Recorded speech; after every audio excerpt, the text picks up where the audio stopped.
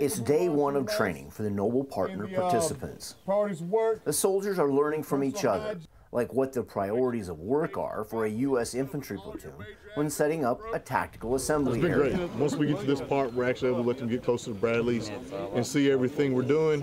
It works a lot better, get a lot more involvement, a lot more questions, a lot more integration. Soldiers also learn from Georgian instructors on the procedures of casualty medevac. As an instructor, but I also learned some news here, with an American procedures, and also we shared our experience to each other, so it's good experience.